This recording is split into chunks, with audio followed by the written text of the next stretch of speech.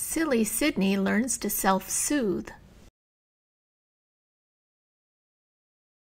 See if you can find the sloth hiding in the story.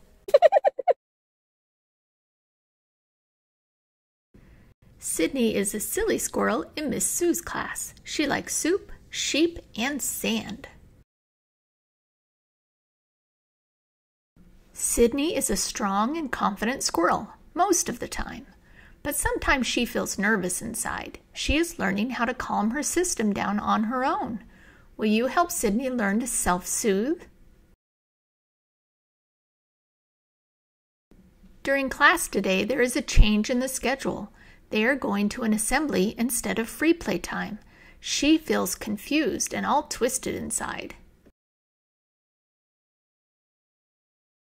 Should Sydney, 1, stand on her chair with her arms folded and refuse to line up?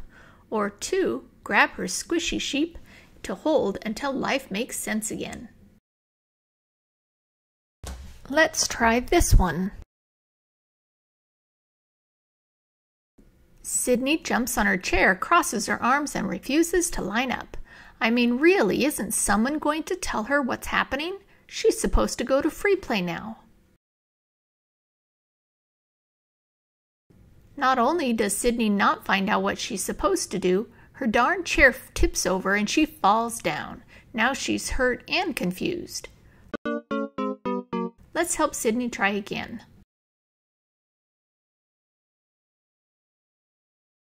Let's try this one. Sydney doesn't like to feel confused. It's all icky inside. But she trusts her teacher. She takes a deep breath and gets her squishy sheep out of the sensory box. She knows that Miss Sue will take care of her needs, but squishy sheep will help her feel calm inside when things are different. And it works. The assembly was actually kind of fun. Sydney can use a fidget when she needs one. This is a way to self-soothe.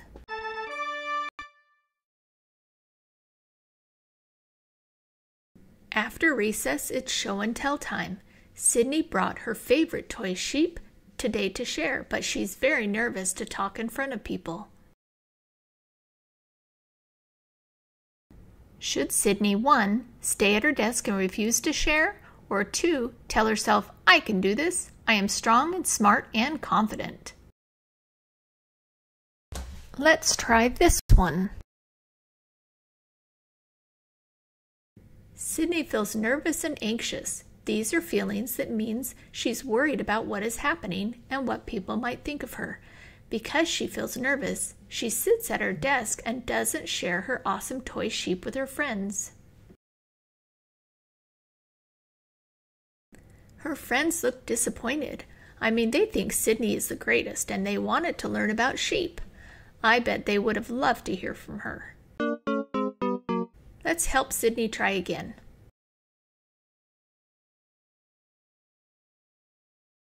Let's try this one.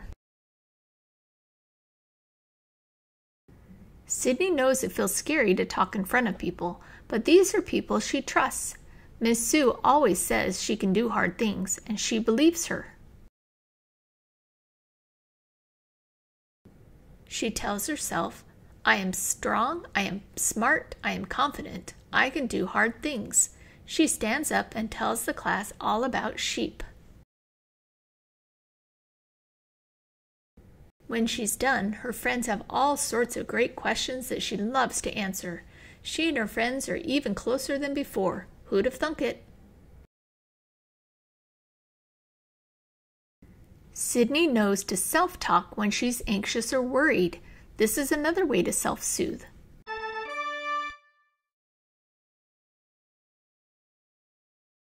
During recess, Sydney wants to play in the sandbox, but there are already kids there. That makes her nervous. Should Sydney, 1, sit on the wall and not play at recess? Or 2, take a deep breath and go for it? Let's try this one. Sydney sees kids in the sandbox and some of them she doesn't even know. She decides to just sit on the wall. That's okay this time, but maybe she can try something different next time. Let's help Sydney try again. Sydney sees the kids in the sandbox. She wants to play too, but it's hard to play with new people. She remembers she learned to smell the flower and blow the candle to help her feel strong. She takes a deep breath and goes right over to the sandbox. The new friends are super nice. It takes her a minute to feel calm inside, but she does it. And she has new friends now too.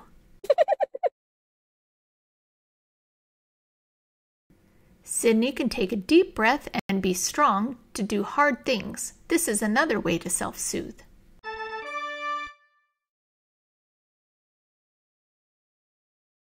Sydney is a silly squirrel who is learning to self-soothe. She can use a fidget, she can use self-talk, or she can take deep breaths and be strong. See silly Sydney soothe?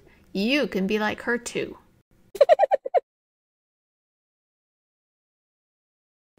Here are some hidden rules for learning to self-soothe.